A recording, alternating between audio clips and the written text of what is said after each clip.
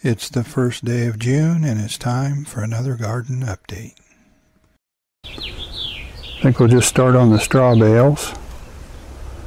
A few nights ago we had a storm roll through and it did some damage to our tomato plants in the straw bales. Didn't bother the ones in the ground, but if you look down here at the bottom, I've got some diatomaceous earth here to keep the critters off. The roots on this thing, it's just wobbly.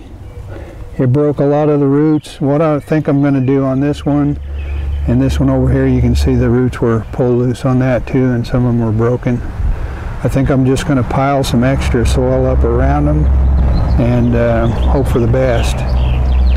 These plants look okay, but I can tell that some of the roots were actually broken off.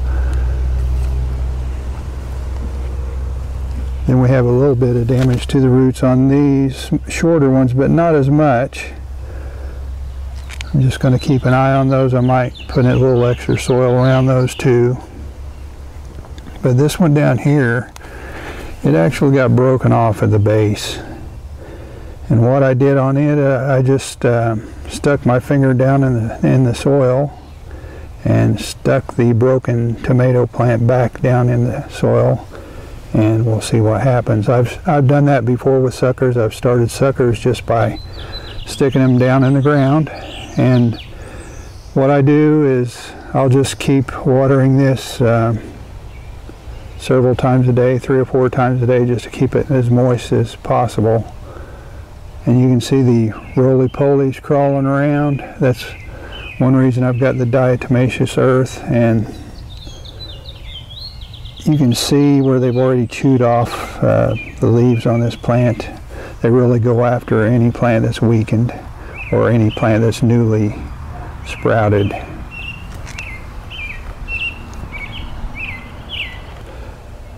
Next to the straw bales, I also have some plants in containers. That's a serendipity there. They're doing very well, actually, the ones in the container. And that's a pink passion, just like the ones in the straw bale there. And then I have a little fingers eggplant, and it's got a little weed activity in it I need to take care of. Then I have the odas in the straw bale. They're getting chewed up pretty good too. Once they get a little size on them, they won't bother them quite as much, but they're still in that really small stage. And the sweet potatoes at the base of the straw bales are really starting to grow, so they'll be really filling in soon. Then we have some albino bullnose over here. One of them's grown pretty well. Just like the odas, they're getting chewed up a little bit.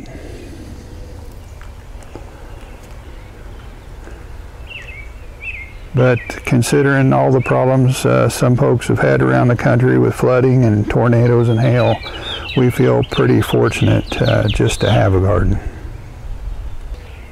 Down here on the north end, our butterfly weed is starting to bloom. I'm anxious to see how the pollinators react to this. Then we have over here, we have some more butterfly weed, and I have a couple of common milkweed plants over here. The Dickinson pumpkins are starting to grow a little bit.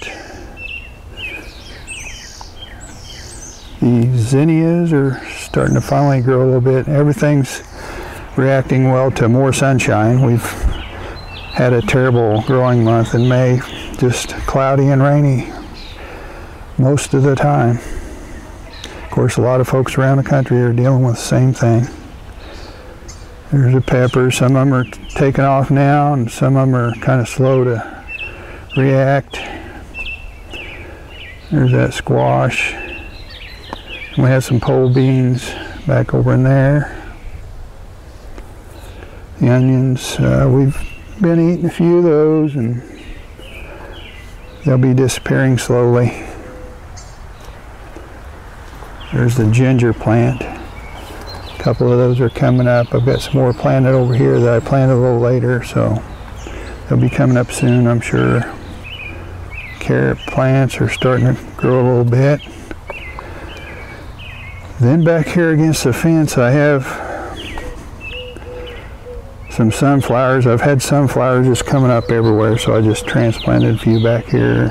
I've also got some sweet potatoes to use as ground cover to kind of hold back the weed activity. Then our tomato plants in the ground are doing all right. They'll be taking off now that we get some sunshine. Then we have the hybrid peppers. I topped all of those. We have some more peppers over here. I won't go into all the names of them. I'll just do an update on those one of these days. Then I have a random iris that came up from seed. I stuck a few seeds in the ground out here, and that one came up this year. That's all this year's growth. It's about maybe 5 inches tall. The eggplants are starting to grow.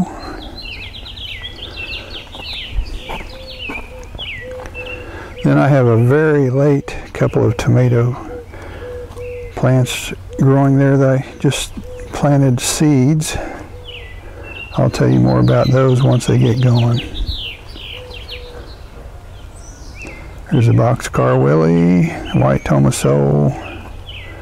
Got some cucumbers.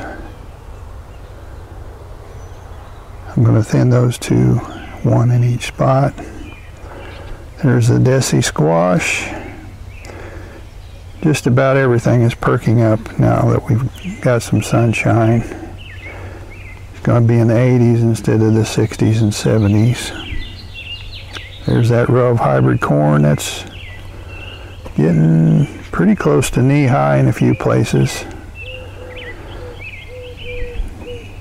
Then I'll be sticking some seeds in the ground right there soon. I should have had that done, but just been too busy. We've been doing a little remodeling, and I've got a bunch of other stuff on my plate.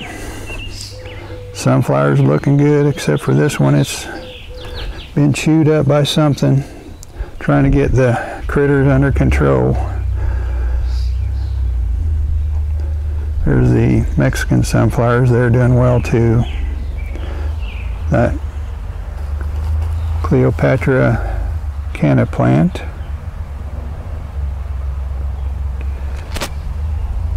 And the pollinators are starting to show up on the sage. It's blooming now. The herbs back here are kind of going crazy.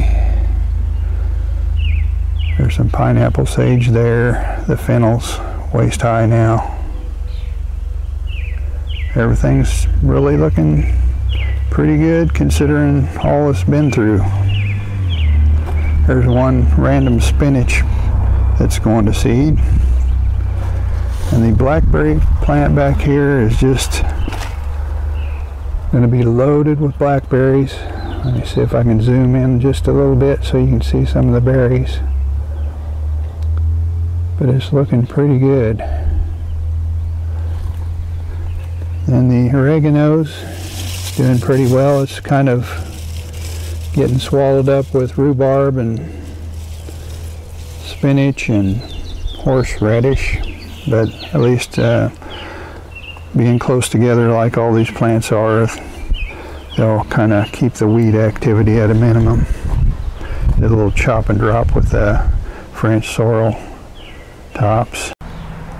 This one's kind of full on one side, not so much on the other side. Part of it got broken off in that windstorm. Seems like the stuff that was sticking up got affected the worst. Then there's that midnight fire pepper. It's getting a few little peppers on it. There's I think a hybrid. The seed came from a black pearl pepper, but I think it might have got crossed with something because the foliage is green. New Mex Easter ornamental pepper, and the red garnet sweet potato is really growing well. I don't know how the harvest will be, but we'll see in time. And over here I've got sunflowers coming up everywhere still. I still need to pull some, but I will have a lot growing here and there. That's a Medusa, ornamental pepper, got a ping tongue, eggplants growing in that grow bag, some purple flash ornamental. This is that mixed grow bag with the Molokai purple, the Okinawan purple, and the red garnet sweet potatoes in it. That's the poinsettia, ornamental pepper. And then I have 4 peppers that are growing in this grow bag. They're not doing too well so far. Of course, all the peppers are kind of slow to grow considering our weather. Then we got the explosive ember, and that one. The hot pops purple, starting to get little tiny peppers on it. Then we got black pearl in that one. And that sweet potato in that grow bag is just some generic sweet potatoes, unnamed, that we got at the grocery store. This one's not doing so well. This one's taken off. And let's look at the banana trees. It's well over waist tall, getting close to chest tall on me. Just doing really well. Got lots of pups coming up at the bottom. Then we have some pups coming up at the bottom of the Musa velutina, and they're growing pretty well. And the mother plant's starting to look a lot better. Now I stuck one over by the fennel plants, and it's kind of getting swallowed up by the vegetation there, but it almost looks like it appreciates the shade. So it'll be interesting to compare how the 2 plants do in a couple of months. Some more sunflowers. I wanted to show the goji berry. I did a little video on how I transplanted it not too long ago, so I just wanted to show an update on it. It's a little bit over waist high, and I've been snipping the ends off for it to be taller than that. You can see where I've topped it here, and it has new growth starting in each leaf joint. That'll make the plant bushier in the long run. It's kind of going nuts with the growth. Better than last year, that's for sure. I think it appreciated the extra room. I've been keeping an eye on the bee hotels, and so far we have 0 activity on those, but really it's been so cold and wet. Haven't had many bees at all except for a few honeybees in the yard. Didn't notice a few bumblebees. There's a look at the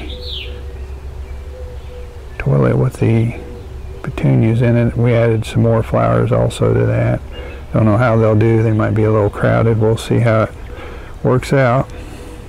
So far they're doing pretty good. They're starting to perk up a little now that we're getting a little sunshine. Just go over here a little closer and let you see what they look like.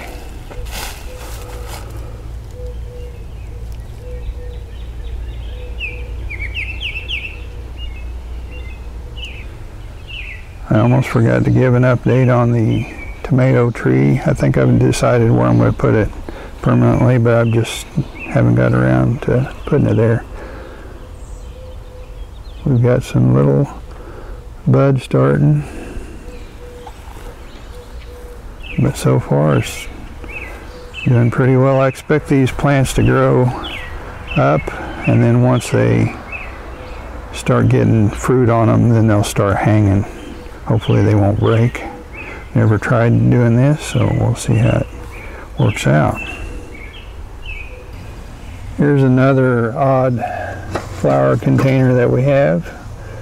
I know some of you are probably thinking, why waste a good minnow bucket on flowers? But that's the whole deal. This isn't a good minnow bucket. My sister-in-law, she was at an auction, and it didn't sell because it's got a hole in the bottom. It's actually starting to come loose there too, but that's got kind of a gaping hole. Doesn't hold water, so that actually works as pretty good drainage.